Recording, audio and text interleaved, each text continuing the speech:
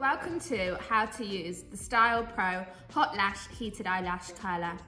First, take the device out of the box and out of its packaging. Ensure you insert the two AAA batteries into the back of the device.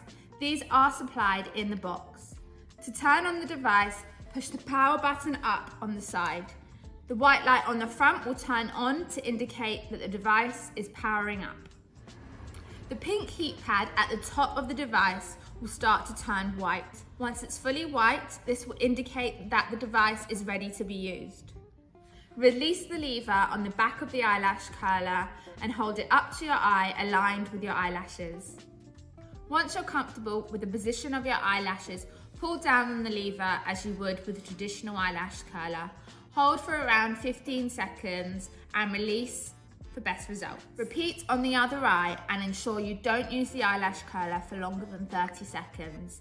The device does have a 10-minute timer, so it will turn off after 10 minutes to save battery power. You should use this device before using mascara. Ensure you store your eyelash curler in the protective case and off you go. Thank you for watching. If you have any more questions, please email teamtom@styleideas.com. Thank you.